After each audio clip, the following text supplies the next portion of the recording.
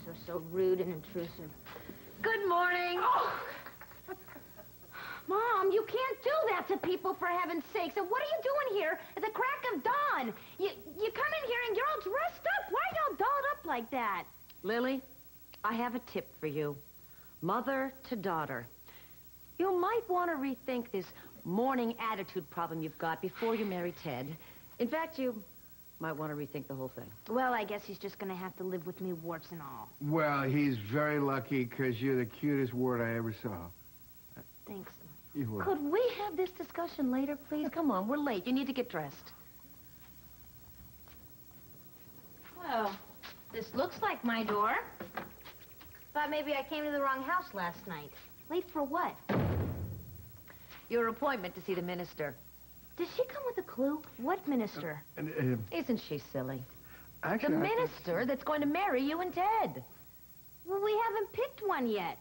Well, lucky for you, you have a mother that thinks of every little last detail. Tell me you didn't do this. She didn't do this, did she? Well, she actually Well, of course I did it. You have to go. It's tradition. Whose? Everybody's. You sit down, and the minister will tell you and Ted what you need to know to have a happy life together. Ted. I don't see a Ted. Do you see a Ted? Lionel, how about you? Do you see Ted around? Lionel's not here either, actually. Weren't you listening when I called you last night, Mom? I told you Ted is missing. He's nowhere to be found, and he's probably off with another woman. Who cares? Excuse me? Well, you're just probably overreacting. Besides, he's made it clear who's important to him. It's you he has to marry. I mean, he's asked you to marry him. You obviously mean a lot to him. This other woman, she doesn't mean anything. It's just a last-minute fling. You know how men are. They're all pigs. What? What are you talking about, Mom? You have no idea what you're talking about. I have called, and I have left messages all over town for Ted. He has not returned any of them. And that's besides the point. Damn it, Mom. You had no right to call and make this stupid meeting with some minister without consulting me first. Okay, I should have consulted you, but what's the big deal? All couples do it. Well, not this one. Cancel it. What? Lily, come on. I mean it, Mom. Cancel this stupid meeting right now.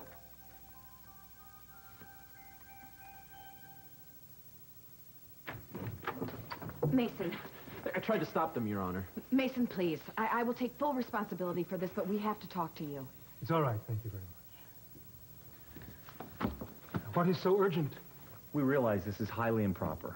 But the circumstances are exceptional here. I'm begging you, Mason. I'll do whatever it takes. I'll go and apologize to the court. I'll pay a fine, whatever.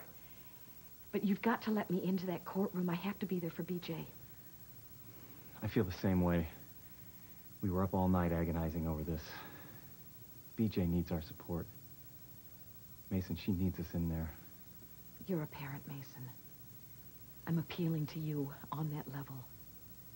Please, let us in that courtroom. I understand your dismay as a parent and as a human being. But frankly, I'm not inclined to grant your request.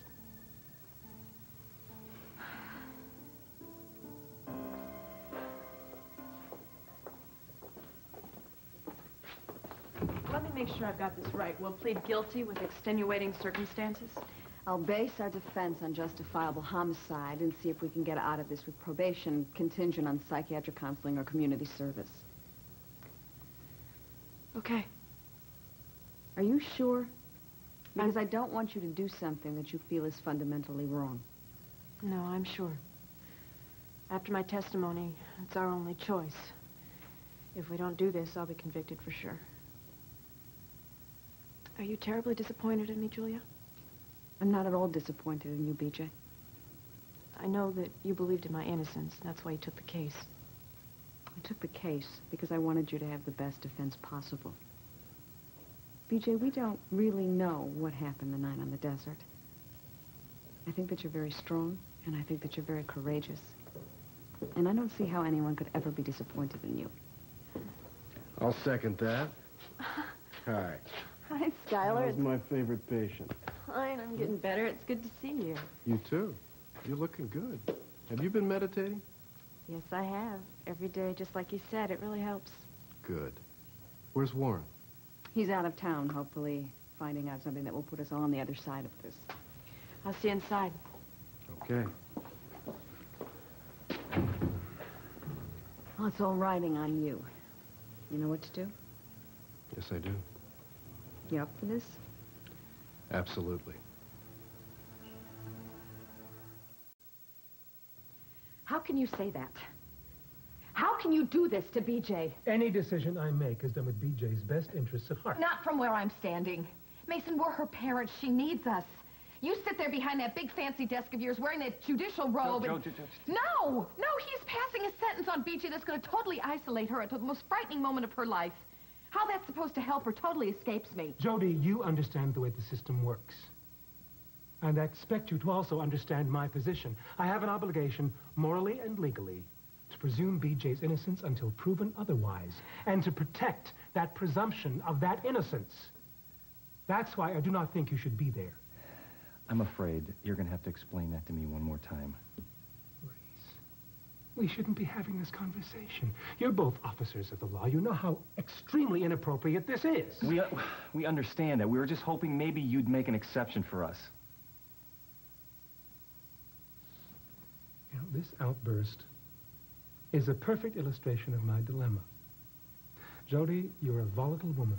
You're prone to explode when all the right buttons are pushed. I'm not saying that's wrong, or that you have no right to feel angry and frustrated.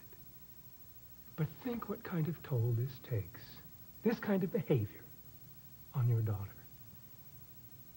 She's fighting for her life right now, literally. Now, God willing, she will never have to face such an ordeal ever again. But these emotional outbursts are a distraction at best, and at worst, they could bias the jury against BJ. And I will not allow anyone, you or anyone, into that courtroom if I expect to see the kind of behavior I have seen thus far. Not for the sake of decorum, but for the sake of BJ.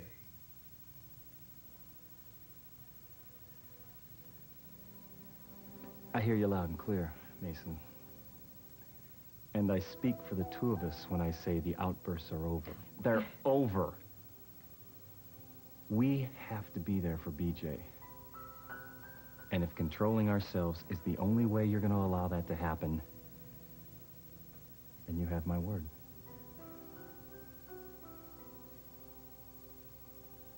All right, I'll reopen the court to spectators, but if I hear so much as a loud exhalation of breath... No, it's not going to happen. All right, it's time to go back. I'll see you inside. Mason. Thanks. Yeah, thanks. Well, you always were better at common sense than I was. Just balance. That's always what we had going for us.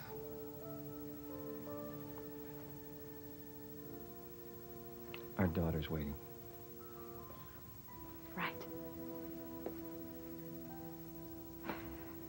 Do you swear that the testimony you're about to give will be the truth, the whole truth, nothing but the truth, so help you God?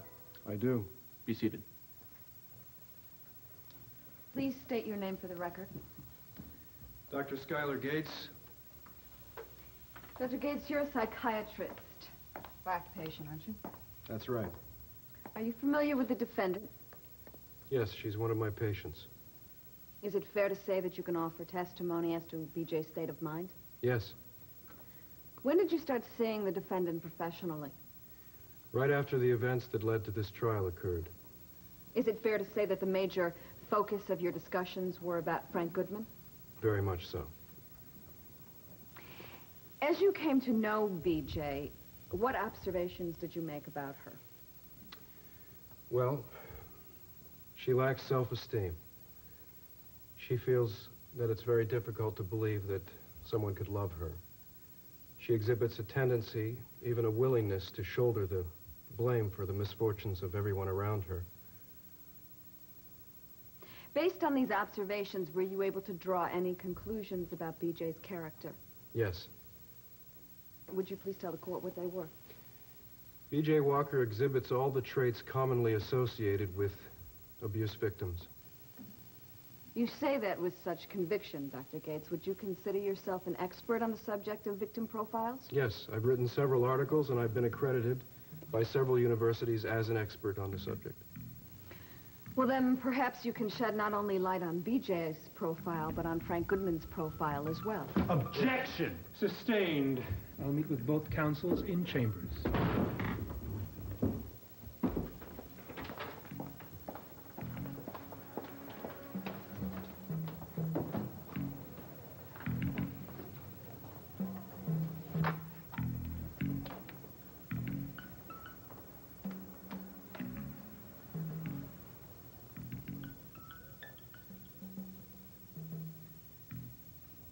Well, Ms. Gapwell, it had better be good. No explanations are necessary, Your Honor. This is about smoke and mirrors, about trickery and deceit. It's about sneaking an expert witness on the stand. One defense counsel is well aware I haven't had the least amount of time to prepare for.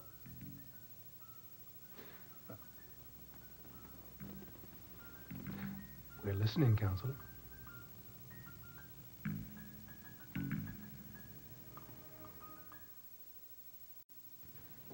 You're taking over, Mom. You're acting like this is your wedding, not mine.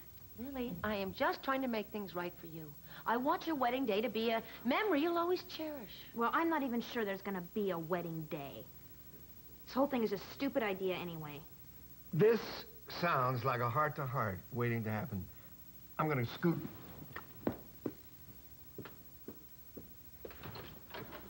What are you talking about? There's not going to be a wedding. I've told you 100 times, Mom. Ted and I are not in love.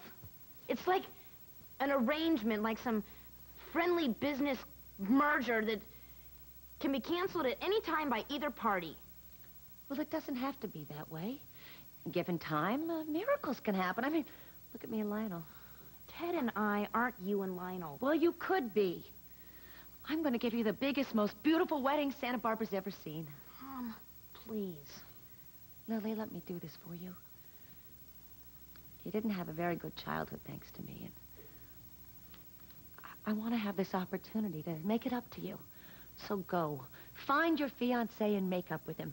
I'm going to go look at China.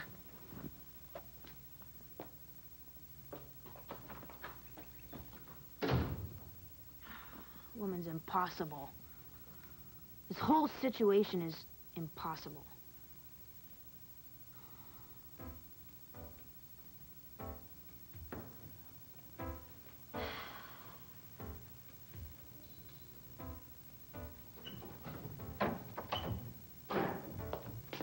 There she is. My daughter, the Capwell. So, how are you, honey? Pretty depressed, Mom. Depressed? What do you have to be depressed about? You're married to one of the richest men in the world. You live in a beautiful mansion. You have servants at your beck and call, and Cece hates you with a passion. What more could you want? Well, my husband would be nice. Your husband. You're right. Now that you mention it, I haven't seen him around for a while. Where is he? He went on a trip. Trip? Well, don't let that get you down. That's the way Capwell men are. Business, business, business. No, Mom, this isn't business. He went on vacation with one of his girlfriends. Not Angela Cassidy again. No, she was last month. This month, it's Lisa. Lisa Castillo? That's outrageous. Just what kind of an arrangement do you and Ted have? What kind of arrangement, indeed.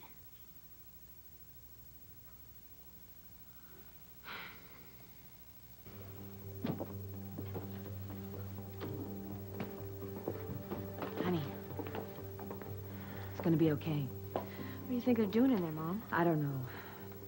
But Julia's a smart woman. She knows what she's doing.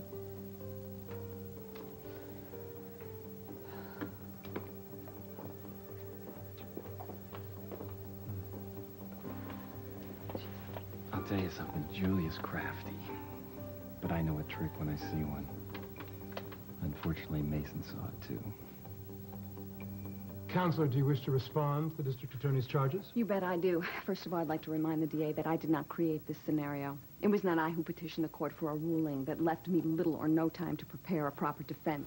It was not I who imposed a time limit of a lousy 24 hours in order to prepare what is, in fact, an entirely new case. I'm simply doing the best job I can for my client under impossible circumstances. You see, I see a window of opportunity. I go through it. That's my job. As it happens, Dr. Gates is an expert on the subject that goes straight to the heart of my strategy. Am I supposed to ignore this out of some arcane deference to courtroom formality where my client just sits there patiently waiting for the boat to take her up the river? Your Honor, my entire case is predicated on the fact that Frank Goodman sexually molested B.J. Walker. We have an expert witness who can testify to the personality traits of the victim as well as the abuser. Do you expect me to do anything other than use his knowledge to help my client in any way that's possible? My client deserves the best possible defense, and this is not a cliche. This is a constitutional right. Is this court really prepared to deny her that? She makes a good case. I'm going to allow the testimony. Your Honor, I most strenuously object. Which is duly noted, Mr. Arnold. Shall we return to court? Nice maneuver, Counselor. Why, I have no idea what you mean. Oh, Julia, never kid a kidder. I tried the same thing myself once early in my career. What happened? Didn't work. Why not? Unsympathetic judge. Maybe you ought to count your blessings.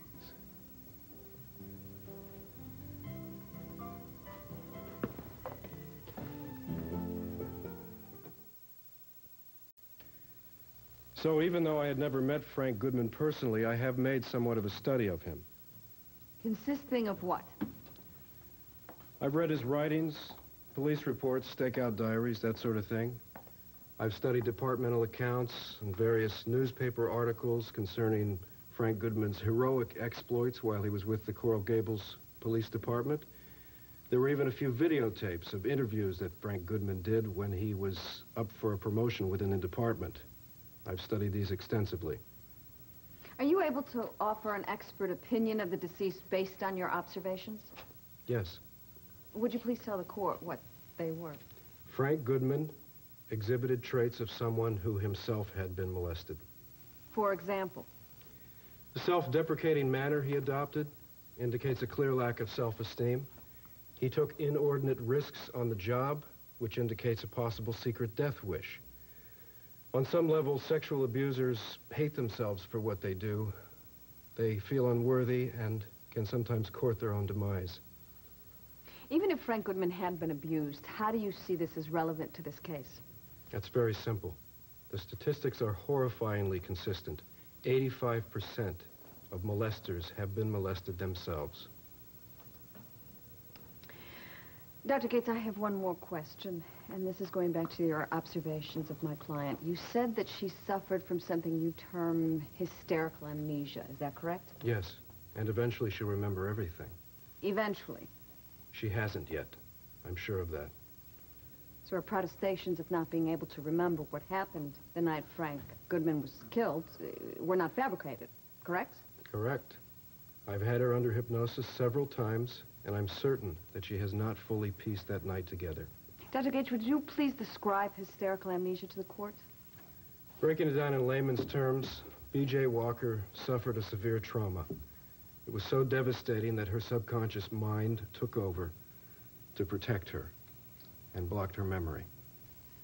And then this would support the theory that B.J. was in extreme emotional distress the night that Frank was killed, correct? Most definitely. Thank you. No further questions. Your witness. This question of hysterical amnesia intrigues me, Dr. Gates. Do you have any idea the moment this condition manifested itself? I'm not sure I know what you mean. You testified that B.J. suffered this so-called amnesia as the result of some traumatic experience, yes? Not so-called, and yes. I assume you're referring to the abuse allegedly heaped on this poor girl by Officer Goodman. I object to the use of the phrase, "this poor girl," in the attempt to characterize my client in a facetious manner. Sustained. Forgive me. Dr. Gates, Is it your testimony that B.J. Walker was sexually abused and that the experience left her so traumatized that she was not herself at the time of the shooting? Yes. I'd like to run another theory past you and see if that might also apply. All right. Is it possible that the traumatic act of shooting Frank Goodman might have brought on this condition? The act? Well, could she have been perfectly sane, perfectly normal, right up to the moment when Officer Goodman's life was so cruelly taken? I suppose it's possible. Yes or no, Dr. Gates? Yes. Can you tell this court with any real degree of certainty how sane B.J. Walker was when Frank Goodman was killed? Your answer, Dr. Gates? No, I cannot.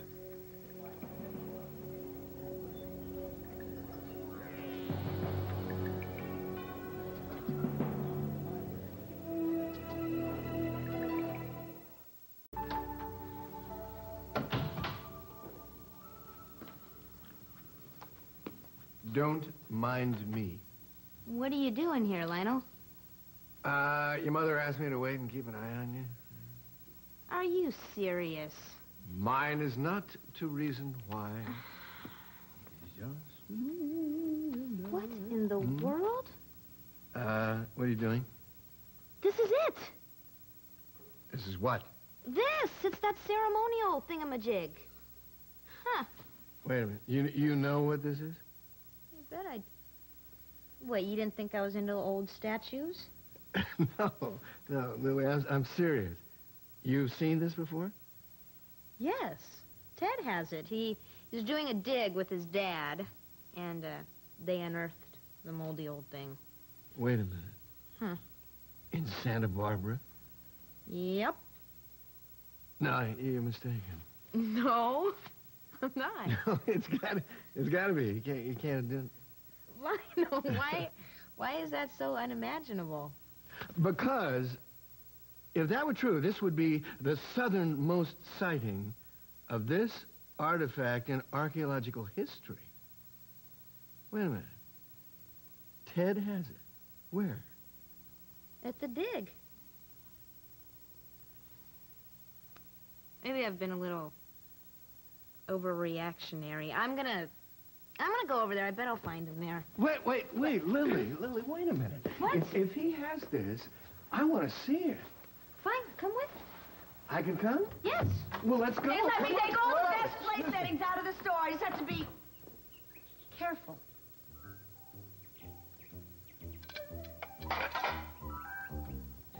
It wasn't very good for us, was it? No, Arnold managed to hone in on our weakest point without missing a beat. Dr. Gates, this 85% figure you quoted, is it reliable? Yes, absolutely. In study after study, 85% of molesters have been molested themselves. A sad statement on our society, if I may say so. I'll allow you the sentiment, but not the conclusion about the deceased. After all, if 85% were molested, that leaves 15% that weren't. Isn't it entirely possible that even if Frank were a victim, he might well fall into that minority? Yes, it's possible, but highly unlikely. Based on my observation of the case, B.J. Walker was definitely an abuse victim, and from what I've gathered of Frank Goodman, so was he. The link is too strong to be dismissed lightly. The facts are, Dr. Gates, and let's try and stick to them, please, that you have no proof that Frank was a victim. None. Outside of your rather distant, and might I add, posthumous observations of him. One other thing I'd like to go over, this business of hypnotherapy. I would imagine that these sessions must have been fairly intense. You would be correct. Were you able to draw any conclusions as to B.J. Walker's guilt or innocence during these sessions? Well, those sessions are confidential. I'm not at Dr. liberty Gates, to speak. you waived your rights to confidentiality when you agreed to testify here today. Answer the question. What was the question? I don't think I understood it. Based upon your observations of the defendant under hypnosis, do you think that B.J. Walker killed Officer Goodman or not? It's impossible to say for certain. Your Honor. Dr. Gates, answer the question. I thought it was possible at one time. No further However, questions. Dr. Gates, did B.J. ever admit to killing Frank Goodman under hypnosis? No, never. As I stated earlier, she does not have a clear picture of what happened that night. No further questions. You may step down, Dr. Gates.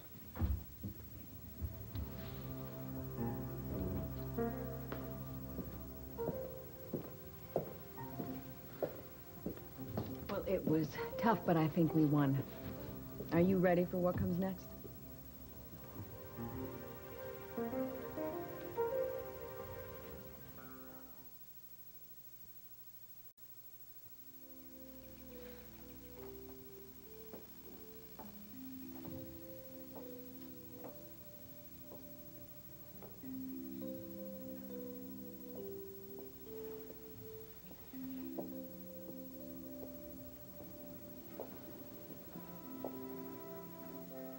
Hi. Hi. You want some company, or would you rather be alone? Company would be good. I'm scared, Mom. I know, honey. I'm gonna have to get up on that witness stand. Talk about being abused after I spent all these years blocking it out, pretending it never happened. The whole concept. Talking about it in front of people, in front of strangers, goes against everything I've thought about myself since I was 10 years old. Well, sometimes the things that are hardest for us to do are the things that eventually set us free. I mean, secrets can act like a slow kind of poison. They can eat away at you day after day, a little piece here, a little piece there, until eventually you're dead inside. Yeah, I've been there. Well, maybe getting up on that witness stand today will be the last step in cleaning out the poison, so you're able to get on with things. You really think so? Well, I'm no expert, but I'd like to think it's possible. I guess there's no way around it then. Well, sure there is. You can go to Julia and tell her you can't do it. I mean, she'd understand. No. No, I have to do this. I think you're right. It's something I have to do for myself. Miss Walker, you are still under oath. B.J., I know how difficult this is for you, and you feel free to take as much time as you need. However, I need to know, and this court needs to know, the nature of your relationship with Frank Goodman, and how many years the relationship spanned. He was my godfather. Were you close to him? Yes. Did you love him? Yes. Did you trust him? Yes. B.J., you said that he was your godfather. What was the extent of your relationship? I know that this is very painful for you, but the jury needs to understand the dynamics of your relationship so that they may deliver a fair and objective verdict. So, I'm going to have to ask you again, B.J., what exactly was the extent of your relationship with Frank Goodman?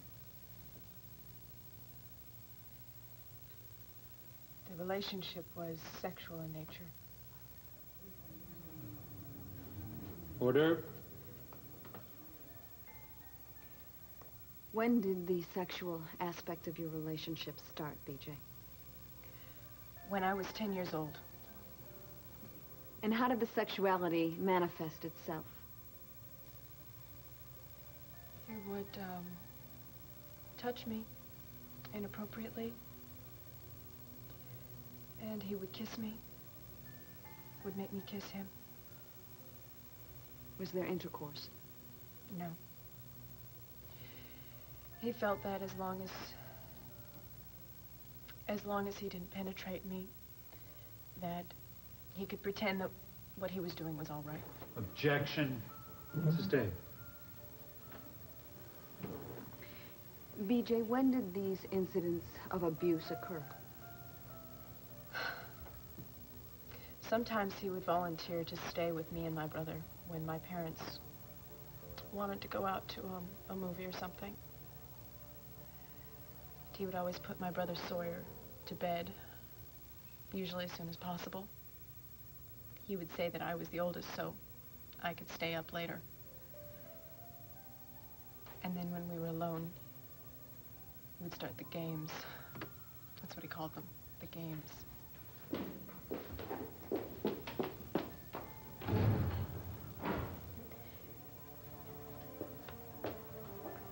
BJ, go on. This from the woman who begged to be there for her daughter? Look, if I can't show any emotion in that disgusting room, I have to be able to go somewhere. Fine. You need to vent your anger. Nobody understands that better than I do. It's all I can do to sit there and listen to BJ tell that horror story and not want to rip that courtroom apart bench by bench. But somehow, I got the distinct impression that we agreed earlier that supporting BJ was a little more important than these outbursts. I should have taken care of it myself. I should have taken care of him. Joe. I should have known. Joe, don't do this.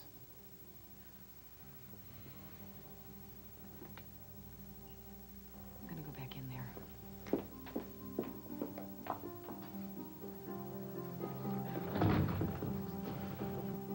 BJ, please continue. I thought that by the time I got into high school, it would stop, but it didn't. If anything, it became more frequent. It seemed like every time I turned around, I found myself alone in a room with him. BJ, during all those years, what did you think of Frank? What was I supposed to think? He was the most trusted friend my parents had. And after so much time, it became more and more difficult to fight him. Had you fought him off before? No, not really. When I got older, I would try to distract him. I would talk about school or sports or anything that I could think of. But for the longest time, I never even realized that I had the right to object. Even though that I knew that somehow it wasn't natural. Objection. Your Honor, I'm sure that all of us here are very sorry for whatever this girl imagined she went through, but I fail to see the point of this testimony. I have already made my ruling, Mr. Arnold, and you are overruled. Proceed, counsel. BJ, I know how difficult this has been for you. This has been a very long day, so I'm going to make this as easy for you as possible. So I'm going to move on. We all heard the graphic details of what happened to BJ over all these years leading up to the night of the confrontation. So BJ, will you tell us, please, about that night? That night. So much that I don't know. Do the best you can. I know that I hated him for what he had done to me, for what he had tried to do to my mom and Cruz. I know that I wanted him out of my life. I know that I was scared. He'd figured out that I had tricked him, and he was angry at me. God, was he angry.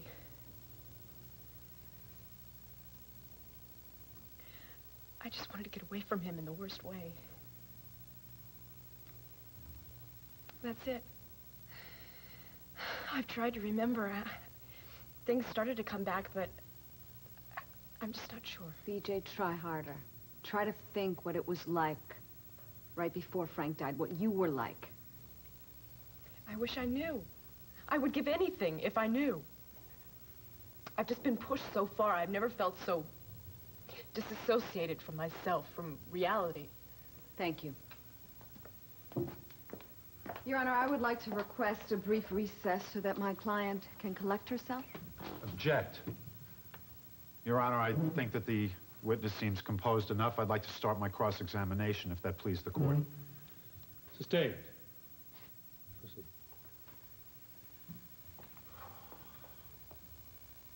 Miss Walker, to be so confused, so, how did you put it, disassociated? That must be tough. Confused about your feelings, confused about the facts. Your Honor, does the district attorney plan to ask a question anytime soon? Mr. Arnold, get on with it. Get to the point. Miss Walker, is it possible that since you are so confused about that night, maybe you're also confused about a lot of other things? Such as? Your entire relationship with Officer Goodman? No, it is not possible. I know what he did to me. I wish I could be as sure, Miss Walker. Your Honor. Your Honor, this witness is the one who's come to us, pleading confusion over this and amnesia over that. Surely I should be allowed to question her veracity. Overruled. Proceed. Miss Walker, it's painfully clear that you have suffered some trauma. But is it trauma from being abused? Or trauma from committing the cold-blooded murder of a man who never did anything but love you? No. Trauma from a murder committed because you had seduced a man that you were now afraid was prepared to leave you forever. That is not true. I did not seduce that monster, and don't you dare say that I did. Ted? We're...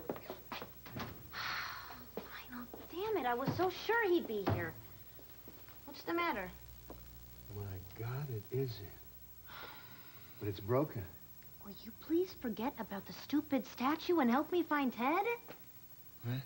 Lionel, Humpty Dumpty, it ain't. Let's go. Wait, be careful with that, Lily. You can't...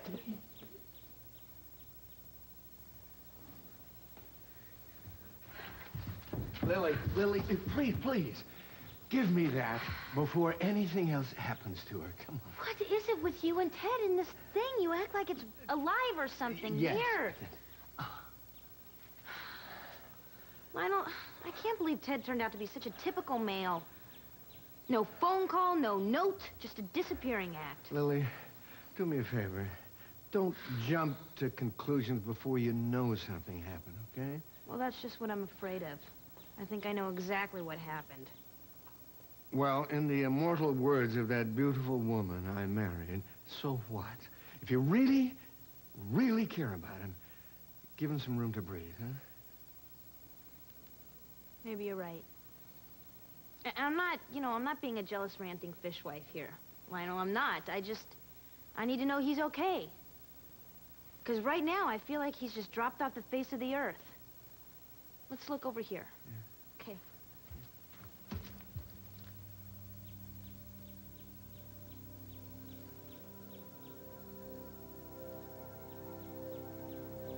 Sit down, Miss Walker. I've had enough of his slimy insinuations. Frank Goodman put me through hell for most of my life. Then show us proof.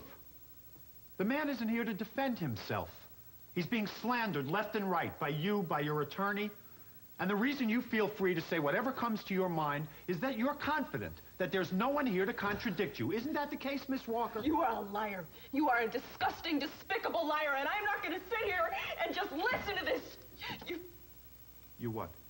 This is unconscionable, Your Honor. Mr. Arnold, that may well be the most shameful exhibition of witness badgering I have ever seen.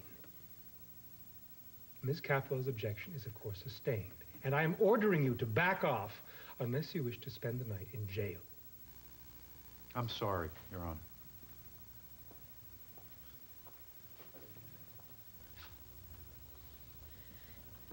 Miss Walker? Are you suffering from extreme emotional distress at this moment? Objection. Relevancy. Overruled. Please answer the question. No. Is it possible to conclude, then, that you are quite capable of losing control when in your right mind?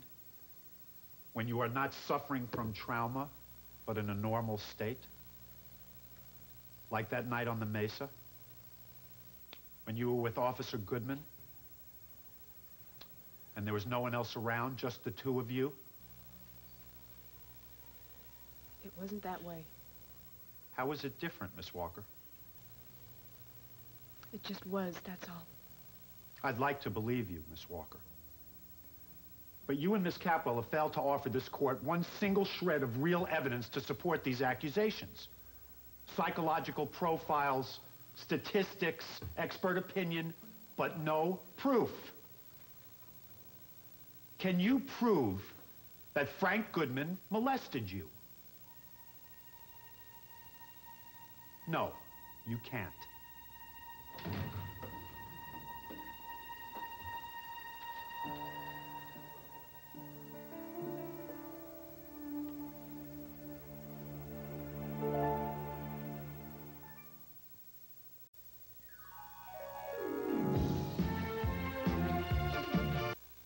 What would you do if your wife was having an affair with a woman? Today on Jenny Jones, you'll meet a man who was locked out of his house for 3 days while his wife was having a love fest with another woman. Married women having gay affairs today at 2.